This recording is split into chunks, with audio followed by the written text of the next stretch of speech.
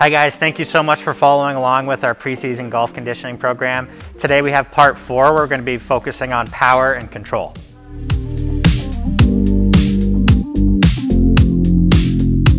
So the first exercise that we're going to do today is a Bulgarian split squat. This is a great exercise because it focuses on building leg and core strength, but also has a semblance of balance and control that's necessary to complete this exercise. So what we're going to do, we're going to utilize a step behind me here. We could really be using anything from 8 to about 20 inches off the ground as the target behind us. So you could use an ottoman around the house if you wanted to, or a couch or chair.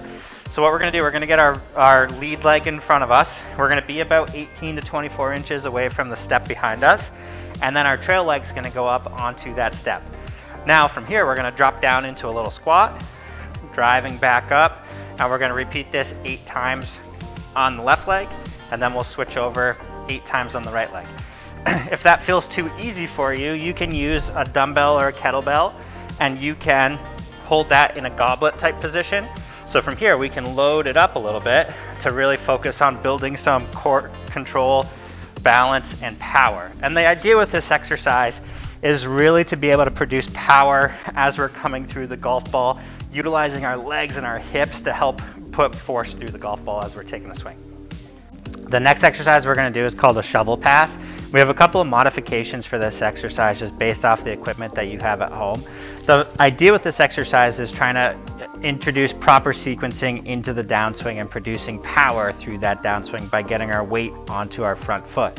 So an easy way we can do this without anything at home is going to be starting up in our setup posture. We're going to be in our 5-iron posture, and from here going into our backswing, stepping forward and following through with a fair amount of speed. Now that's not necessarily going to produce the power that we want, so if we have a medicine ball at home, it's even better. So with the medicine ball, what we're going to do is same thing, starting up in our 5-iron posture. We're going to rotate back into our backswing, step forward, and throw that ball as hard as we can. With this exercise, we're really looking to produce power, so we're going to cut the reps down to 5 repetitions total. We want to be taking a good break in between each rep so that we can really be producing with as much force as we can. Now, if you don't have a medicine ball at home, you can use a weight if you're outside and you're okay throwing a weight into grass. Outside of that, you can use a soccer ball, throwing it to a friend or something along those lines, but we're really looking for something kind of in the 8 to 12 pound range is usually a good place for most people, but it may be something you have to get a little bit creative with. The next exercise is all about producing power through our legs. During the golf swing, if we're just using our upper body and our hands, we're not going to be able to hit the golf ball very far. So it's really important to be able to get that weight shift onto our front leg and be able to explode through the ground in order to get power through the golf ball. So this next exercise, we're using a 20-inch box here in the clinic, but if you have an 8-inch step at home, if you have an ottoman where you can do this safely, an outdoor step, those all work as well.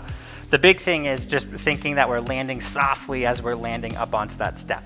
So just like the previous exercise, we're just going to go 5 repetitions with this. And again, taking a good break in between each rep so that we're producing as much power as we possibly can each time that we do it. So what we're going to do, we're going to set up behind our target. We're going to go down into a little squatting position and jump through the ground, thinking landing nice and softly up on that target.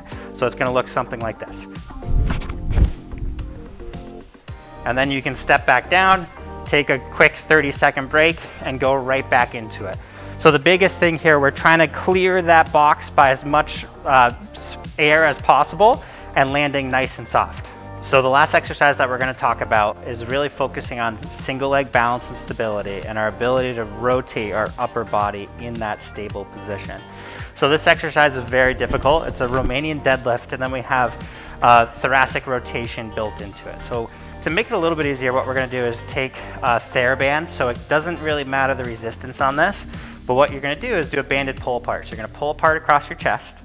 We're going to hinge at our hip, coming down into Romanian deadlift position. Hips are going to stay level, and from here, we're going to rotate down, back to the starting position, and then rotate up, back to the starting position, stand back up. That would be 1 repetition. So you can see I kind of struggle with that exercise. What we really want to do is think we have a glass of your favorite beverage sitting right on your tailbone, and we don't want to tip that glass as we rotate one side versus the other. So with this exercise, it's really important to go slow and try to stay in control throughout the entire time. It's not something where just moving through the motions is going to do us any good. So with this, we're really looking for 2 sets of 10 repetitions, keeping it nice and slow, and then we'll switch over onto the opposite foot and do the same motion. As we're following along through this 4-part golf conditioning series, hope you found it beneficial, and hopefully you were able to take some of these exercises and build them into your routine to get you ready for this spring. If you guys are having any aches and pains, or if you have any specific things that you want to work on to get ready for the season, feel free to give us a call. We can get you in for a TPI screening, and we'll really look at your swing, break it down, look at how your body moves, and build you back up to get you ready for this golf season. We'll see you out on the course of the spring.